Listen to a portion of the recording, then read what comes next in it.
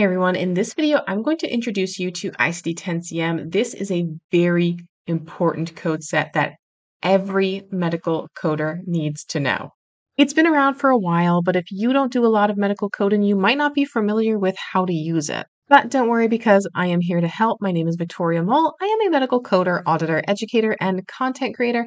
And on my channel, I provide tips, tricks, and tutorials to help you be successful in a medical coding career. If you haven't already, I highly encourage you to subscribe, hit the notification bell, do all the thumbs up, likey, sharey, YouTubey things. ICD-10-CM is the International Classification of Diseases 10th Revision Clinical Modification. It's a coding system that is used for healthcare purposes to classify medical disorders and diseases. We use this system to help classify that data because we need that for billing purposes, for reimbursement purposes, and more importantly, things like just having that health data so we can use it for research and we can even use it for things like budgeting healthcare costs. The first version of ICD was developed in 1893 by the International Statistical Institute. So it was initially designed because it wanted to collect and classify the data just based off cause of death. But then later on, we needed more expansion. So it included lots of other health conditions, not just the data on cause of death. So the ICD has undergone a lot of revisions over the years, and each version introduces new codes and updated classification. The most recent version of ICD that's been released is ICD-11.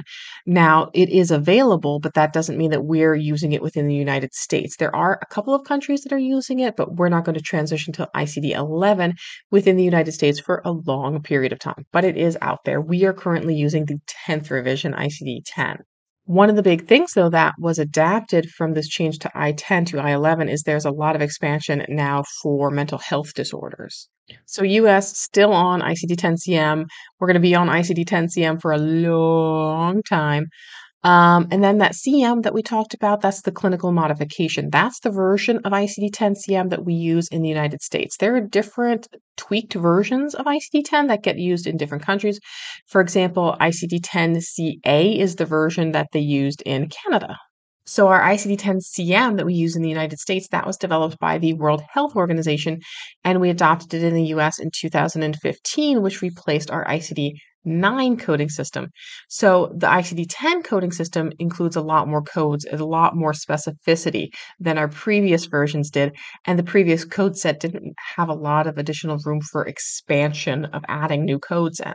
So the ICD-10 system included a lot more codes, a lot more specificity, right, left of different disorders on different locations, and a lot more detailed classification of those different medical disorders and different medical statuses or risks or any important kind of data that we would like to collect on that patient. Even something like a reason for a visit for maybe like a physical exam. The patient doesn't have a disease or disorder, but like we want to know what was the purpose of that visit. It could be for a physical exam. It could be for, a sports physical. So even though that's not an illness or disease, it's kind of like a health status. ICD-10-CM codes are alphanumeric, meaning we use numbers and letters in the code set, and they can be as little as 3 characters, and they can go up as many as 7 characters, depending on the specificity. Those first 3 characters of the code represent what we call the category, and that's the category of the diagnosis or that condition. So the remaining characters provide additional detail about that condition. It could be right, left. It could be something like with or without status asthmaticus or something like that. So overall, that history of the ICD coding reflects that ongoing evolution that we've had in healthcare and in the evolution of medical knowledge and, how important it is to have detailed, accurate, consistent health data that we can classify, that we can sort, that we can organize. Because we need that for research. We need that for research on our patients with these diagnoses doing better on these medications. We need even things like if we have a population of this many patients in a location, how many of them are developing complications of their diseases? What is their healthcare cost? How much are we going to project that we maybe need to put in a federal budget, like a Medicare budget, to take care of all of these patients with these conditions in future years? Now we have different code sets available in medical coding. There's CPT, which is current procedural terminology, and that's licensed. It's owned by the American Medical Association. So you can't, for example, like take all of the data and sell it to someone, right? So ICD-10 though is free use. It's something that's provided by websites for the CDC, or I think Medicare even has it. So you can download the data for free. Now, if you want a printed book or a published ebook, it's probably going to cost you. And if you get one that has, some components that you might need for coding purposes or for exam purposes, things like grids to help you select the right code, or illustrations, or maybe even better looking font, you're going to have to pay for a book. You can download the data files. They're not going to be pretty, but you can download them for free because the code set data is available for free. Now for ICD-10-CM, there's lots of different publishers available. If you're taking a CPC exam, you can use any publisher's version that you want for your ICD-10 book. So they have ones from AAPC, they have AHIMA versions, they have Optum 360, they have Bucks, they have AMA. There's all different versions, and each have their own pros and cons. Some might have different font types. Some might have guidelines within each chapter instead of just at the front. Some may have decision trees, colored charts. Oftentimes, if you find a cheaper edition, it's because it's not going to have those bells and whistles. It's just going to give you the codes, but it might not give you some of those nice charts or graphs or illustrations. I like this AAPC version because I think it's good if you're sitting for AAPC exams, because they give you little hints and tips and tricks and things that are there because they know you're going to use it for the exam and they want to kind of help guide you along. But honestly, just any version can do the essential code lookup, even the ebook versions. Now, a lot of people only know ICD-10-CM from a very surface level, so they think that it's like a phone book or like a dictionary where you just look up terms, but there is so much more to it than that. There is a huge amount of guidelines to how to use these codes, to when to use these codes, to in order of sequencing for these codes. And we have both general guidelines, and then we have guidelines for each chapter, which is kind of broken down by like anatomy kind of groupings. And we have guidelines for each specific chapter. There's even differentiations between how we code for a patient who's inpatient, admitted to the hospital, versus a patient who is not admitted to the hospital. But you won't know everything that's in the book unless we actually take a look into the book. So let's take a look at the book. So again, different versions are going to be organized possibly a little bit differently than mine. The first thing in here is these tabs. So I have a whole video that you can check out on how to tab your CPT books, your ICD-10-CM books. It doesn't really change drastically from year to year, so you can still use those old videos, but I may consider making some updated ones. Definitely let me know in the comments if you feel that I need to make a 2023 tabbing video. First, we're going to start here with our table of contents. So here's our table of contents for the ICD-10-CM. You can see there's included in here things like guideline tips, features, the symbols. So if you need to know the symbols for ICD-10-CM, they're also listed though at the bottom of the book. There's a little legend that you can see at the bottom of the book pages if you need to know what any of those little icons mean. But there is also a page that will tell you the legends as well. It's a great place to start if you're getting familiar with your book, so you can go through and see where are all the different sections, what is in this, where are the things like the table of neoplasms. And again, I have a whole video that just talks about the table of neoplasms. One of the first things you're going to come to is the official guidelines for coding and reporting for ICD-10-CM. If you are a coder, if you are going to sit for your CPC exam or your CRC exam or any medical coding exam, read through the guidelines. I know they don't look very interesting. I know it looks like, oh, maybe these are not important. They're things that in a book we would typically skip, but the guidelines are very important for medical coding, and you do need to read through them. You don't need to memorize them. In fact, in medical coding, there's very little memorization. You don't have to really memorize the codes. You just need to know how to find them. I personally don't even know off the top of my head what all the guidelines are for sepsis, but I can guarantee you if I get a note where a patient has sepsis, I know to go and double check those guidelines in the ICD-10-CM guidelines. It is not about knowing the codes, it is about knowing where to find them. The first section of the guidelines is just going to be our guidelines for general purposes and reporting. So we have guidelines, I said, that are for each specific chapter, and then we have ones that are just general guidelines. So, for example, here we have one, the placeholder character X. So if you see a character X in a code, so sometimes we have like a seventh character we need on a code for, like, is it the initial, is it a subsequent, or is it a sequela of that condition? And we might only have a category, that first three digits. So if we need that seventh digit, but there's nothing for digits 4, 5, and 6, we fill in that placeholder character X. In ICD-10-CM, we'll see NEC or NOS. NEC is not elsewhere classifiable. NOS is not otherwise specified. So NEC means we have the specificity in the documentation. There's just no code for that level of specificity. NOS is the provider didn't specify. Now, because this is just an introduction, we're just learning a little bit about ICD-10-CM. I'm not going to go over every single guideline. I'm not going to go every single chapter specific guideline. If you are interested in that, though, I have an entire playlist. If you go to the front of the channel to the ICD-10-CM guidelines playlist, it'll walk you through all of the guidelines and then the updates that have happened since those recordings. And here's what I mean by some of these decision trees. This is only in the AAPC version.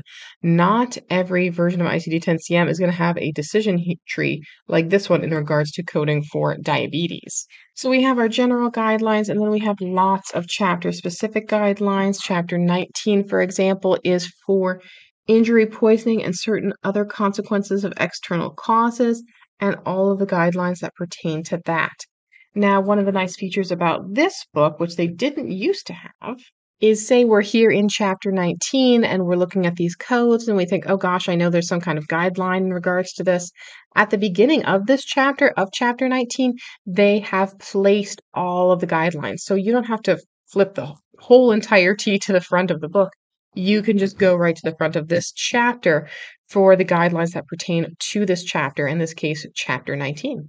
Now, this edition does include the practical steps for using the ICD-10-CM book, which is then followed by the symbols and conventions. So we have symbols for things like if it's a pediatric patient.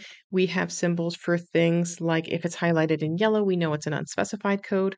We even have things like if we have a new code, we have revised text, and even if it is new text.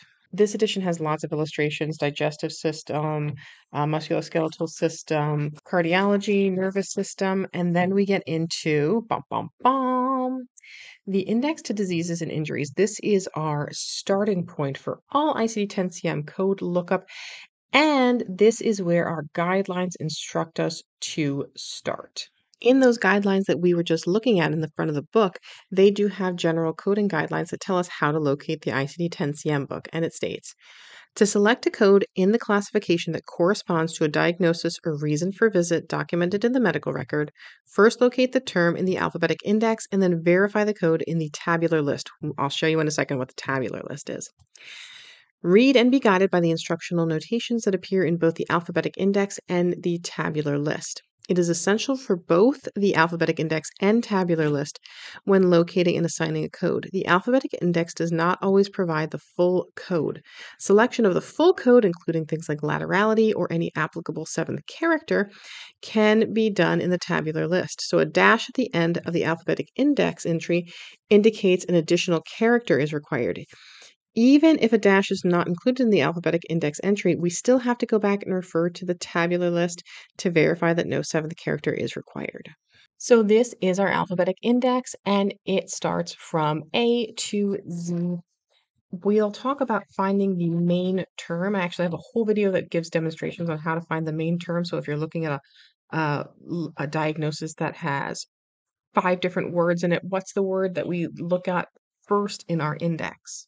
They do have these yellow guidelines that can help follow you. So if we look here at this word compression, there's lots of different things under compression, and these lines will guide us to further specificity with the indentations.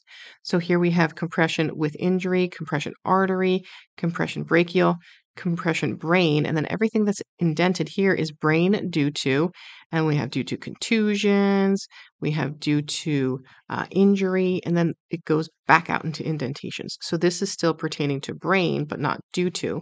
So it's brain, non-traumatic, traumatic, and then we go to our next section, bronchus. So not related to brain. This is just the next alphabetic thing there. Now, the majority of things you're going to look up from A to Z are going to be in this alphabetic index, but we also have a couple of different tables and other references here. So this one is called the table of neoplasms. Neoplasms meaning new growths or things that are lesions, cancers in particular. We have this broken down by if it's a new growth that is benign, if it's malignant, if it's like a carcinoma in situ, which means it's cancerous, but it's not spreading, if it's not specified, if it's we don't know, it's uncertain. So all the different locations are provided that we could have new growths on, even things like your toes, your skin, your body organs. And then we use this table to select the right code based off of that location and what kind of lesion it is or growth, if it's cancerous, benign, etc. For example, if I was looking up a code for colon cancer, we would go to colon. And then real close in, I'll get you guys colon. And then if it's cancerous, so malignant, it would be, focus in, colon, malignant primary C18.9. And we would go into our tabular list again, which we'll look at, and that's our listing of all the different codes. Next is our table of drugs and chemicals. As I'm sure you can imagine, there are a lot of drugs and chemicals out there and a lot of problematic situations patients can be in because of these different drugs. They could be intentionally taking them to cause harm to themselves. They could be taking too little, taking too much. They could just have an allergic reaction to something, right? So that's all contained in here in this table of drugs and chemicals. It could be like if you overdose on your codeine pills, or it could be if you have an allergic reaction to detergent. Most of them are listed by their generic name. So, for example, here you won't see Tylenol listed. You would have to look under acetaminophen. Here we have the index to external causes of injuries. Some people find some of the codes in here very amusing because, of course, they're kind of accident related. If you trip and fall, or get bitten by a turtle, or attacked by a duck, this is where you would find the codes for those. And of course, it's things like if you were to fall in a campfire, or if you were to be involved in a blizzard or an automobile accident or an aircraft accident, but also if you were bitten by a raccoon. After that is when we start getting into the tabular list. They are listed by chapter. So chapter 1 is certain infectious and parasitic diseases. So codes A00 through B99. We start with the chapter specific guidelines and then it gets into the codes themselves. So if it were to tell you to go and look up in the alphabetic index code A01, here's where you would find code A01. There are currently 22 chapters in ICD-10-CM. So chapter 1 is certain infectious and parasitic diseases. Chapter 2 is neoplasms. Chapter 3 is our diseases of blood and blood-forming organs and disorders involving immune mechanisms. Chapter 4 is endocrine, nutritional, and metabolic diseases. Chapter 5 is mental, behavioral, and neurodevelopmental disorders. Chapter 6, diseases of the nervous system. Chapter 7 is diseases of the eye and adnexa. Chapter 8 is diseases of the ear and mastoid process. Chapter 9 is diseases of the circulatory system. Chapter 10, diseases of the respiratory system. Chapter 11, diseases of the digestive system. Chapter 12, diseases of the skin and subcutaneous tissue. Chapter 13, diseases of the musculoskeletal system and connective tissue. Chapter 14, diseases of genitourinary system. Chapter 15, pregnancy, childbirth, and the puerperium. Chapter 16, certain conditions originating in the perinatal period. Chapter 17, congenital malformations, deformations, and chromosomal abnormalities. Chapter 18, symptoms, signs, and abnormal clinical and laboratory findings not elsewhere classified. Chapter 19, injury, poisoning, and certain other consequences of external causes. Chapter 20 is external causes of morbidity. Chapter 21 is factors influencing health status and contact with health services. And then chapter 22 is codes for special purposes. The interesting thing about chapter 22 is some people think that their book is malfunctioning and they don't have this in here because it's just this tiny little page and they miss it because this is a fairly new chapter. Um, but the thing that trips people up is it's not in alphabetical order. So if you'll see, these are the U codes, and people will think that they come right after our T codes. But because these are organized by chapter and not necessarily alphabetical order, and we added in chapter 22 kind of late in the game, it comes after chapter 21, not after the codes that start with the letter T. There's a few appendices then in the book. Appendix A is the Z codes for long-term use of drugs, followed by Appendix B, which is our summary of the 2023 ICD-10-CM code changes. And of course, this will change for whatever current year book you have. And it's just kind of a quick reference of the things that are new, revised, or deleted from the prior year's code set. Now, again, those first three digits are known as the category, and you can see their symbols here because ICD-10-CM likes to help us out, saying that we need an additional symbol here. Here we need an additional fourth character, and then it tells us, oh yeah, we need these additional fifth or sixth characters for some of them. And they give us all kinds of notes. So for the seventh characters, our seventh character, if it's an additional encounter, we use A as the seventh character. If it's a subsequent encounter, we use D as the seventh character and S for sequela. As we indent further, we give more specificity and we make sure that we're using the appropriate amount of characters for the highest level of detail possible.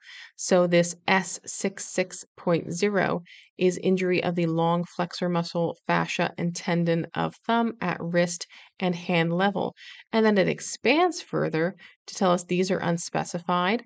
And then is it the right thumb? Is it the left thumb? Is it unspecified thumb? And then this code is unspecified, but this one is same location, but a strain of the long flexor muscle, fascia, and tendon of thumb at wrist and hand level. And again, they give us specificity for is it the right? Is it the left? Is it unspecified? And you'll see here, it tells us we need these seventh characters.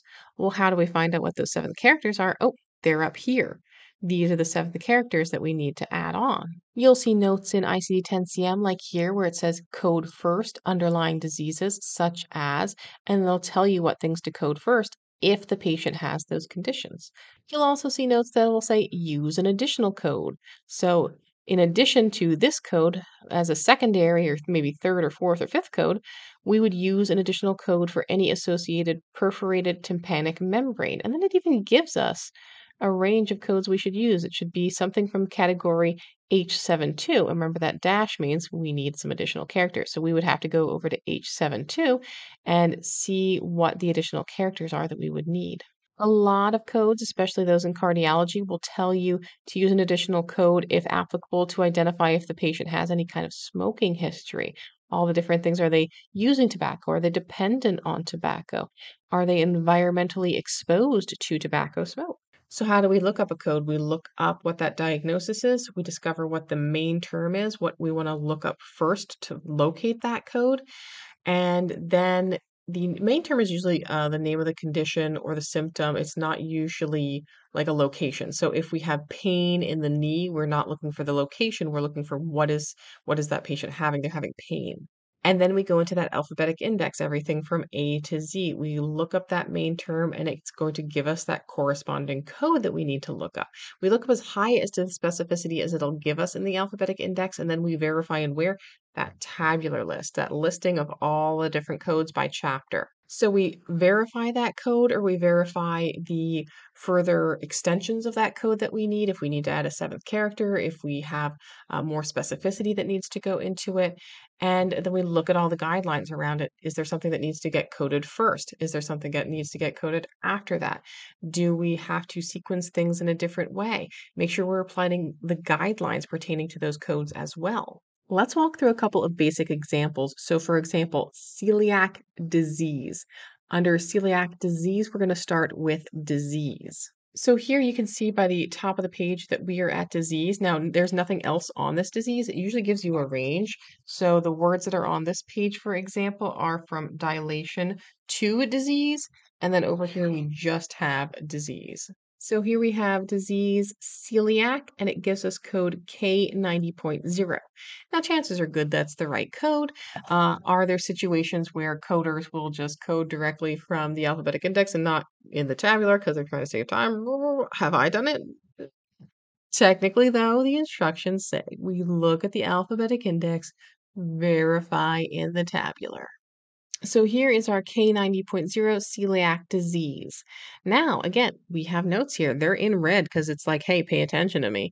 Use additional code for any associated disorders, including dermatitis, including gluten ataxia, and this says code also exocrine pancreatic insufficiency. So that's our code for celiac disease. Now, what if we have something a little bit more complicated? What if we're looking at migraine prolonged with aura? Unlike celiac disease, migraines have a lot of codes. There's a lot of different specified types of migraines. So this is a migraine and it's got an aura. So let's start here with our code for migraine.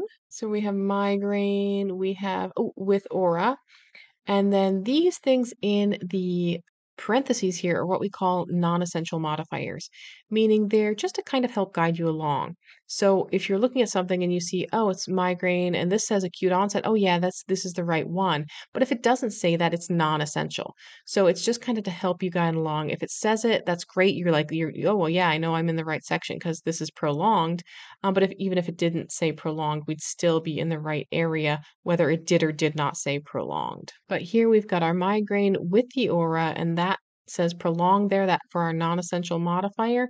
And let's see here with aura, prolonged, without headache. And then it gives us G43109. So here's our G43109, migraine with aura, not intractable, without status migrainatus, also known as migraine with aura not otherwise specified. And you'll see here it tells us we do need a sixth character, but it doesn't say here that we need a seventh character, so that would be our correct code, G43109. But it does say under this section to code also any associated seizure. So if this patient has seizures that are associated with this, we would code those as well. Last, let's look up the code for plaque psoriasis. So what's our main term, plaque or psoriasis? It's going to be psoriasis. That's the condition. So if we look under psoriasis, we have psoriasis, arthropathic, buccal, flexural, cutate, mouth. Oh, there's plaque. Plaque is L40.0. And then L40.0 says psoriasis vulgaris, and then it gives us the example that's included here, which is plaque psoriasis. So there you have it. ICD-10-CM is that standardized coding system we use to report out all the different diagnoses and medical conditions that are in medical records. It can seem a little complex and daunting at first when you're really diving into some of those guidelines. But mastering ICD-10-CM is really important to medical coders, not just for billing purposes, but for that data, for the research, for making sure that we have accurate documentation that matches up to everything. We want to make sure that the patient care that's reported is being accurately reflected in the code so that it can be reimbursed correctly and that patients don't wind up with all kinds of headaches in regards to their medical bills. We want this health data to be accurate. We want it to be consistent. We want it to be meaningful. And with that continued growth that we're having of healthcare technology, of healthcare consumption, of all of the future projections we need to make on budgetary means, as far as regulatory means, we need to make sure that this information that we're abstracting, that we're codifying, is correct. It's extremely important, and that importance and that level of scrutiny and detail is just going to increase. So thank you for watching. I hope you found this introduction helpful. Again, don't forget to like, share, and subscribe. I will see you guys in the next video. And until then, just keep on coding on.